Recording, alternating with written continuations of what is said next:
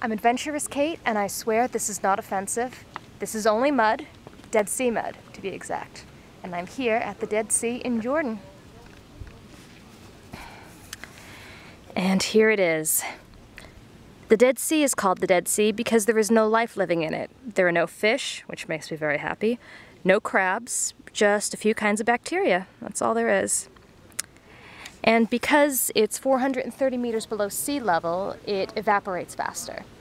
Because it evaporates faster, there's a lot more salt in it, and because there's a lot more salt in it, you can float. Additionally, you don't want to get any of that awful salt water into your mouth or into an open wound if you can help it.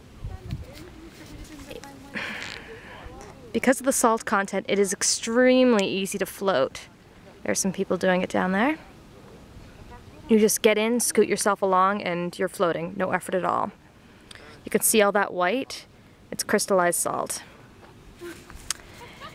It seems that the biggest joke here in Jordan is to hand you a piece of fish on a platter and go, "From the Dead Sea."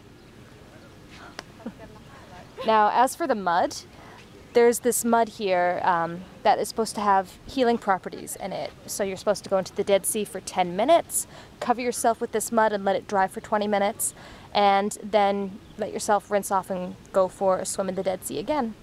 I don't know if it's going to work, but hey, I'll try anything once.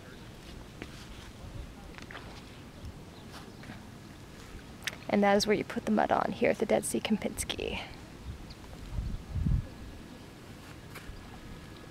It is an absolutely beautiful November day here.